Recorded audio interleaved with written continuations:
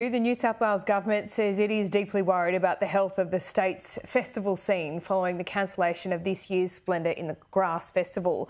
Organisers say they were forced to shelve the festival because of unexpected events, adding to a series of other post-COVID cancellations. Joining me now is the New South Wales Music and Nighttime Economy Minister, John Graham. John, thanks so much for your time. If you haven't been to Splendour in the Grass and this is not really your scene, how would you explain to people how important this is for local economies and also the arts more generally?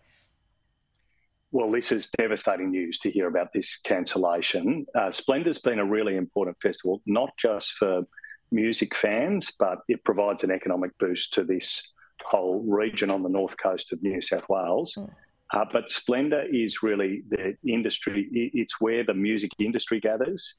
It's often the festival that sets the taste-making for the music industry for the rest of the year.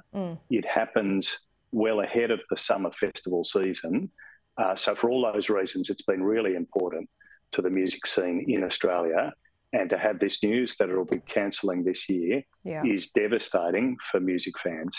It's really hard in Australia as well because you're competing all around the world. You're competing with the European summer in July, and some of these acts find coming to Australia being quite onerous because, of course, it is a very long way from Europe where a lot of them come from. So what is your thinking with all of this? With not just the Splendour in the Grass, but other music festivals attracting gigs to Sydney and more broadly in New South Wales. How much can the government intervene here? What are you willing to do?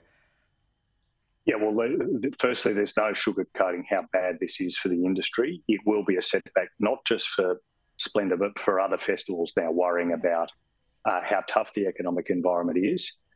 We are looking to support the festival industry here in New South Wales. It's a key part of the East Coast touring circuit.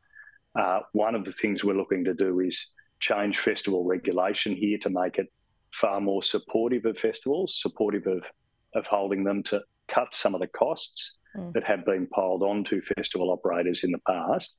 I think that will make a difference, but we have to do far better to support festivals here through this tough moment. I think the future's still bright. I think particularly after COVID, people do value that sense of community that you really get as you come together at some of those big festivals, seeing these incredible acts. But we've got a lot to do to get these festivals through this tough economic moment. Certainly is. I just quickly want to ask you about an act that many people probably wouldn't have heard of, but, you know, Fred Again. Fred Again is like Taylor Swift for adults. There's been such a feverish period over the last couple of weeks, people desperate to get tickets to his shows. What kind of, what does an act like Fred Again do to the economy? Yeah, well, look, incredible to see the ticket sales rolling in for that act, just selling out in a matter of minutes and hours, multiple shows. So the enthusiasm there is one of the bright spots at the moment on the scene, a huge economic boost there. We're also seeing venues bounce back. We've had an 80% increase in venues playing music in New South Wales in just over a year. But festivals are really under pressure, and that's rising costs and cost of living. They're being caught in the middle. Certainly, that is certainly the case. We've been seeing this for quite some time. John Graham, thanks so much for joining us on the program. Didn't think I'd be talking about Fred Again ever on AM Agenda, but here we are. I'm happy to introduce the audience to him. We'll see you soon. Thanks so much.